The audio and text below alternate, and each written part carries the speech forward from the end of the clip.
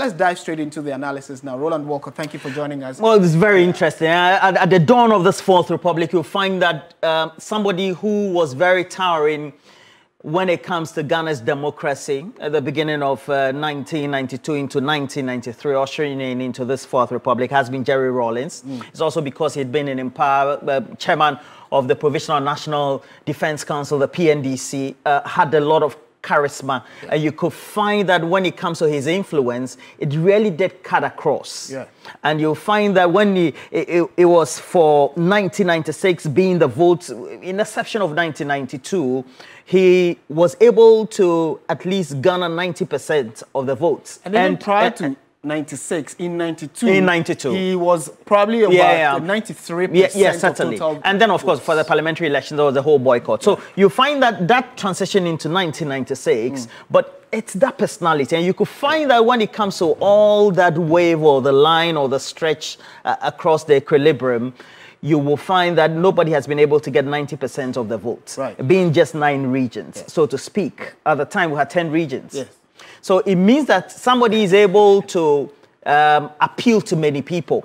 But you come to the year 2000, and that was the historic transition. His vice president, who became the presidential candidate, were told that there was a Swedu declaration, etc. People thought he would do so well, looking at the historical performance of the MPP that was led at the time as presidential candidate John Ejekum Kufuor, who then pulled the surprise and was able to get 6 out of the 10 regions. And that was very surprising. But we have to put that into perspective, because out of that 6 region, for which we only had 5 regions being won by the NDC Sata Mills, was the role that was played by voters in Ashanti and the other Akan regions. Namely, you will find that there are people who will subscribe or be sympathizers, voters for the MPP in the Eastern region, in the Bono regions subsequently. And many of the dominated Akan areas, you'll find them in the Guan areas, in the Volta region, elsewhere, especially in the Tepa areas when it comes to now the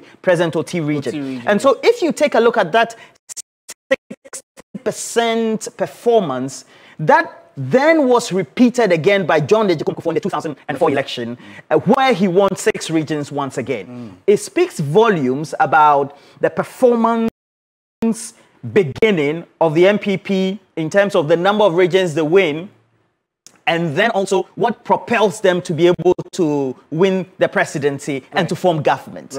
For the NDC, though, you will find that they have to go the extra mile, meaning that as you win, you also mean you need to get more of the regions. Nana Addo Dankwa Akufo-Addo in 2008, you'll find that they didn't do too well. And it had to take Atta Mills also extending his lead, winning 8 regions. And of course, there was a second round subsequently, but you could see that the performance was very high. It means that the appeal of the candidate is very important, because Nana Addo Dankwa Akufo-Addo, despite having Ashanti region behind him, Eastern region behind him, Bono regions or Bono Afro region at the time behind him, you find the various Akan areas, Central and Western region behind him. He was only able to win 4 out of the 10 regions at the time. It also means that the candidate's appeal would have to be very influential, and that subsequently will have a bear on the 2016 result, for example. So Atta Mills, maybe he was doing something right. It could be door to door, appealing to many people beyond the traditional areas where NDC will be getting their votes. And I think that is also same with the narrative today, because John Mahama also replicated that in the 2012 election, winning 8 out of the 10 regions at the time, again showing that 80% of those regions say they want to vote for you in terms of the number of regions we're having. And 2016, Nana Addo Dankwa Akufo-Addo only winning with only 6 regions. What it tells me, and anybody who does the analysis of the electoral polls and the result, is the MPP is dominant in the Akan traditional areas. You will find that there's no shift socio-culturally as well as by way of loyalty towards any other party within the core demographics. And it means that if you want to chip away the vote of the MPP and be able to win as a presidential candidate of the NDC, you have to get onto the ground, get into the regions where the MPP is very popular, and be able to convince their demographic that I think that you don't have to traditionally commit to your presidential candidate because I can be as serviceable, committed, and loyal. And a number of things come up in this conversation we are having, which has to do with, first of all, the quantum of voters in a region. So although a region on the map can look very big, the settlers there, or the number of people who are registered to vote in that region, may be very small. So if you are imagining the size of a region to say that because the regional size on the land mass is big, and by virtue of that, the person will get more votes, you could be deceiving yourself. Because if you look at the Greater Accra region, size-wise, other regions are bigger than the Greater Accra region. However, the Greater Accra region is very dense in terms of the people who are staying in the region. And very important. The former president, John Evans Atta Mills, also will be credited with the ability to marshal central regional votes. And also, he introduced this door-to-door way of campaigning. Ordinarily, the politicians, right from the era of Chairman Rawlings through John Kufuor up until Atta Mills joined the race fully in 2008, everybody was doing mass rallies. So you go to a constituency, hope that your supporters will come out, and then you talk to them and go away. Certainly. But he knew he had tried to get the power after John Kufuor several times. So he decided to do a door-to-door, which was a new... And I think that's a very comprehensive observation that has been made, because just like the United States, we will, as Election360, Election Command Center, we have to say Ghana could be divided into blue regions and then green regions. It's possible. What it means is that the MPP has a lot of loyalty in its core regions. What it has been able to do over the period is it's been able to inch or eat into some of the core areas where the NDC will get the vote, especially when it comes to the northern regions. And for example, the northeast region has turned blue. Yes. Purely and MPP. Using the 2020 as a basis for this analysis. Exactly. Has turned blue. And we're talking about the transition into the current election, which is in 29 days. Now, the blue regions are the core, again, Akan areas. It means that socioculturally, in terms of the affinity to be able to identify with a candidate is very important.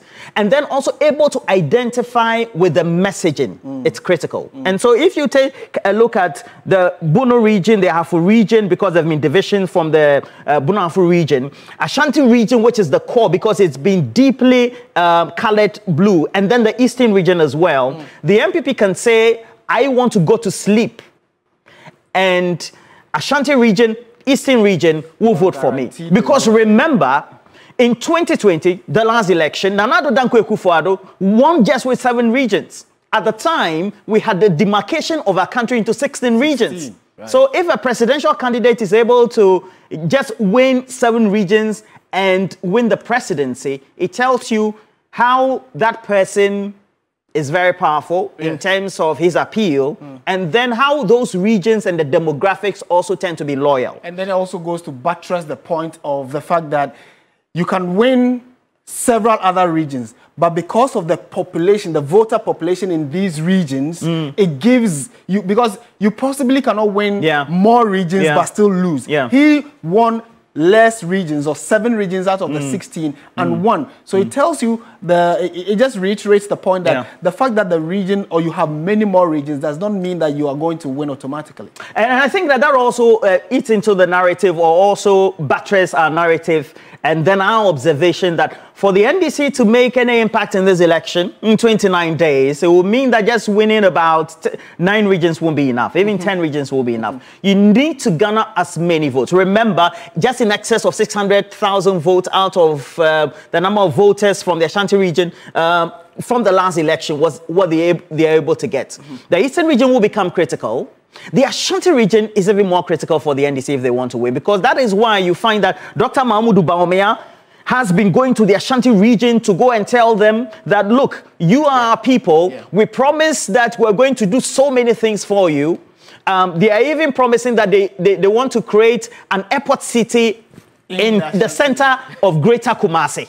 And if you give such a message to a core traditional demographic area, which will always be blue, it also means that you're telling them that I want to be committed to you. The commitment, however, will have to be benchmarked. So the NDC then according to what the polls are indicating, the observations, they must make sure that there's a high turnout for them in the central region. Not necessarily that they have to win the eastern region, but also a high turnout for them in the western region. Right. All right? And it's very important. Absolutely. Well, clearly what we are doing is to also help you follow the conversation about how regional voting patterns have been over the last few years and the probability of some of these statistics or data shifting and changing for a number of reasons. And like we've indicated, it could be the total voter population in an area, it could be how they are positioned, and the messaging. Mind you, the cosmopolitan nature of some of these regions is also influencing the voter party, because if,